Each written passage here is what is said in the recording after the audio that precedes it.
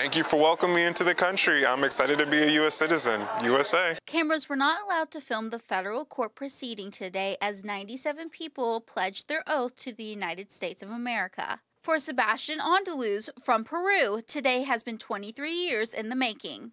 Once I finally was able to get through the whole process, I went through, having an authorization card first just to work. Then I finally was able to get my green card. It all came together at the perfect time. Long time coming, really. Citizenship has caused hardship for Sebastian along the way. Actually had a full ride to go to university at IU, but I found out that I wasn't able to use my scholarships because I wasn't even a resident at the time, and public scholarships aren't available for non-citizens.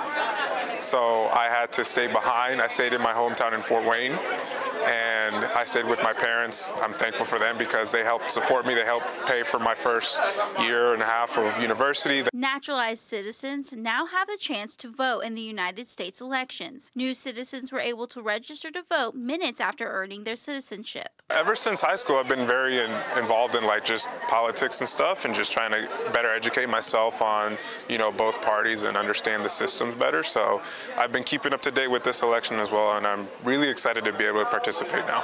Congratulations to all the new United States citizens. I'll have more on their journeys and photos from the ceremony on StarCityTV.com. Hannah Grace, Star City News, West Lafayette.